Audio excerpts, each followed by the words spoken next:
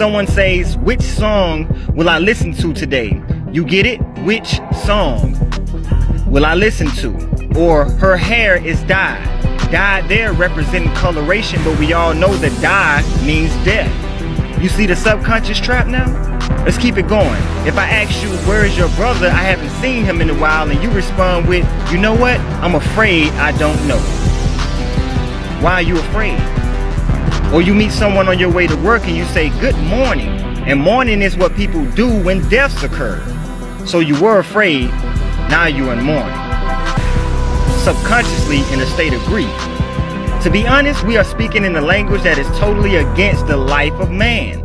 We also awake in the morning, but awake is a funeral party for the dead. Now the kids of the younger generation today, when you say something funny, they quick to say, I'm dead, I'm dead. Wow. Somehow we are so unaware of the death in this language. Just like we are unaware that we call our televisions TV sets and only actors go on sets. What they've been trying to tell you the whole time is your TV is feeding you nothing but actors all day long. And we go through weak days. Why can't they be strong days? They are weak days.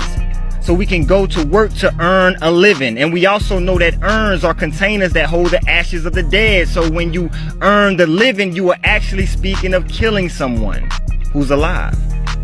And also jobs are called undertakings, and undertakings are associated with the dead. When our kids complete a grade in school, we say they passed.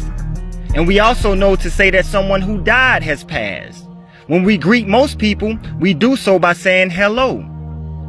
See, these witches and warlocks, they thought if we can keep them thinking about the hell that's low, they would never focus on God's kingdom that's high. We have to be careful of these double meanings. Words have vibrations. We are what we eat, and not only do we eat through our mouths, but also through our ears.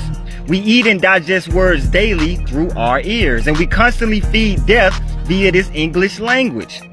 We're being fed this death.